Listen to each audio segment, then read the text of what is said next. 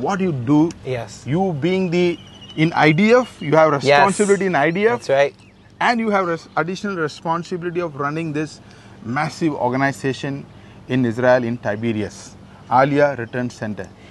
And so, can you tell us how people from India and around the world can be a help to your mission? Okay, so can you tell us what is Aliyah Center is all about and what do you do? Yes, so as the executive director, managing director of both and co-founder of both the Aliyah Return Center charity ministry and of the Faithful Galileans ministry. So what it is, my job actually is to welcome the nations in, to practically bless Israel, bless God and bless Israel. And so for here, this example is a worship house. There's places where the volunteers will stay and they'll come and worship. But we're giving food, clothing, shelter, education, even teaching Hebrew in the Hebrew school and helping immigrants with nowhere to go. So, but yes, I also have the shepherd stick. I have to be a good shepherd. I'm called, it's law that I have to go and defend Israel. And I'm serving in Gaza.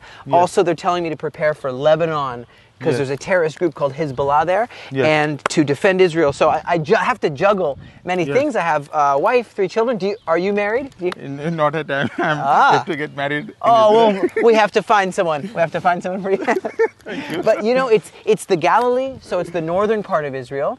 We live. People go swimming in the Sea of Galilee all the time, and we live in this area right by the Jordan River.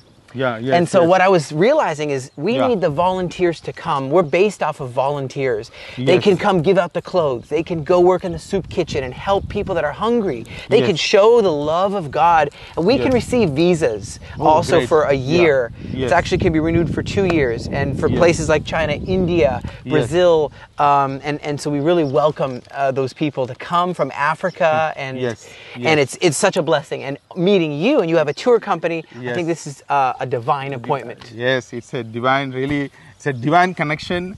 I met you in Jerusalem during prayer breakfast. Yes. I felt it is a divine connection. Yes.